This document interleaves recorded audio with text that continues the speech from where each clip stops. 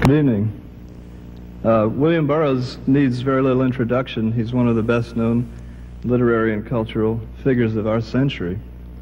This will be his first reading anywhere since the release of Cities of the Red Night, his newest novel. Ken Kesey, who by no means agrees with everything Burroughs says or writes, has said this about this novel. Cities of the Red Night is not only Burroughs' best work, but a logical and ripening extension of all of Burroughs' work. The last time Mr. Burroughs was in Austin 5 years ago, he was made an honorary citizen by the then Mayor Jeff Friedman.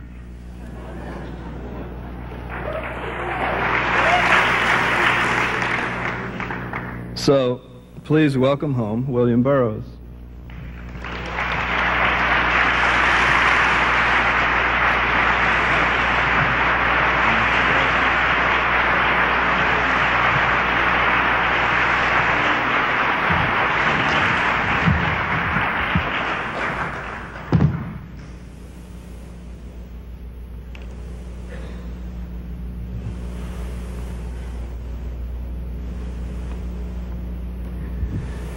This piece commemorates the ominous nuclear accident at 3 Mile Island in Harrisburg, Pennsylvania.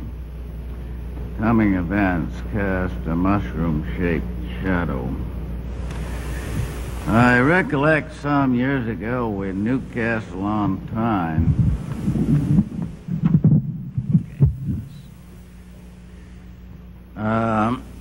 I was on a panel with a Dr. Pike. He called himself a scientist, and he was defending the expansion of nuclear installations. Responsible politicians know what they are doing, and nuclear power plants in England have a splendid safety record.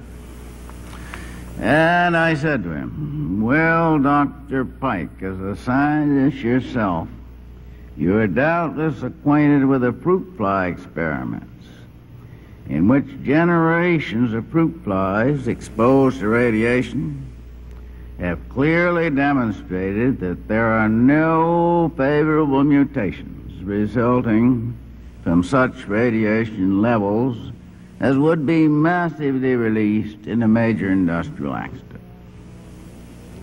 The fruit flies all mutated, to be sure. Wouldn't you? That all the mutations observed were unfavorable, grossly unfavorable. Just let me ask you one question, Doctor. Do you want to see your own daughter born with 2 cunts? Well, he didn't know how to answer me.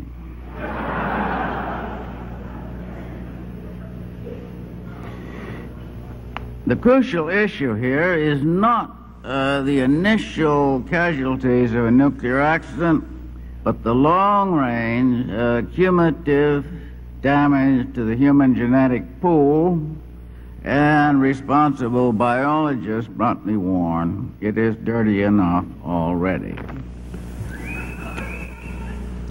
If we see the Earth as a spaceship, and go further to invoke the comparison of a lifeboat, it is a vital concern to all of us in this lifeboat.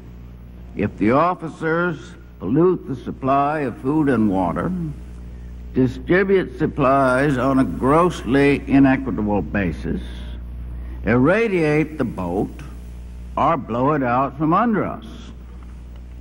And what more blatant evidence a conspiracy to irradiate or explode the Earth than the development and use of an atom bomb. On the occasion of the first atomic explosion at Alamogordo, New Mexico, Dr. Robert Oppenheimer, the founding father himself, entertained the possibility of a chain reaction that would ignite the atmosphere. 20 years later, he still believed that nuclear fission would destroy the planet. We are become Shiva Destroyer of worlds, he said, and wiped a tear out of the corner of his eye. He said it on TV in 1965, and various highly placed dignitaries appeared to say it was a very difficult decision. They're talking about the decision to drop the atom bomb on Hiroshima. God defend us all from a difficult decision in the Pentagon. Nobody does more harm than folk who feel bad about doing it.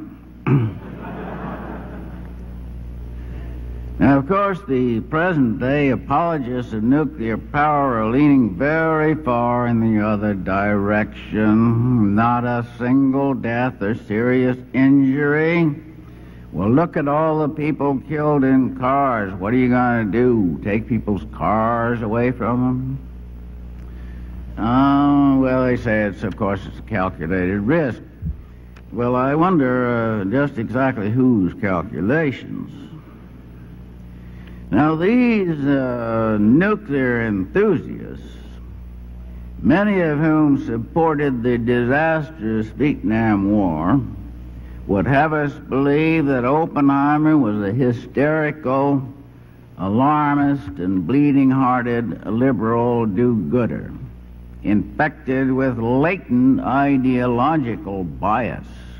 That's a phrase from William Buckley, Jr.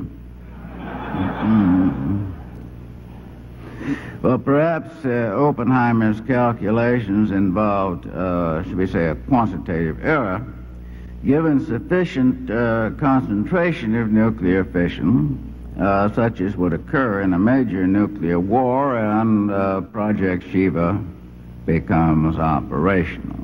But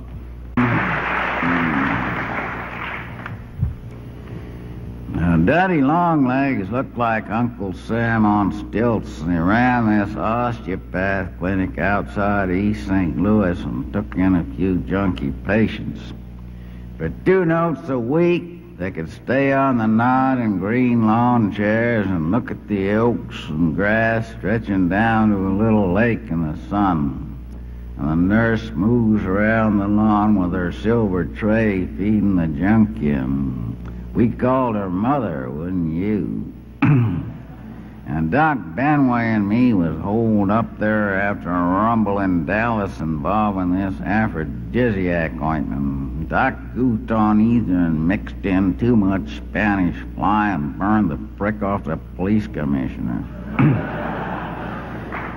So we come to Daddy Longlegs to cool off, and we find him cool and casual in a dark room with potted rubber plants, a silver tray on the table where he likes to see a week in advance. The nurse shows us to a room with rose wallpaper, and we have this bell, like any hour of the day or night, just ring, and Mother charges in with a loaded hypo. Well, one day we were sitting out in the lawn chairs with lap robes. It was a fall day and leaves turning sun cold on the lake, and Doc picks up a piece of grass. Junk turns you on a vegetable. It's green, see? Now, green fix should last a long time.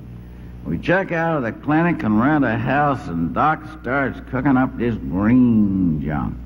And the basement is full of tanks, smell like a compost heap of junkies. So finally he draws off this heavy green fluid and loads it into a hypo big as a bicycle pump. Now we must find a worthy vessel, he says. We flush out this old goofball artist and tell him he's pure Chinese H from the Ling dynasty. Doc shoots the whole pint of green right into the main line. The yellow jacket turns fibrous gray-green and withers up like an old turnip. I say, I'm getting out of here, me, and Doc says, an unworthy vessel, obviously. I withdraw from the case.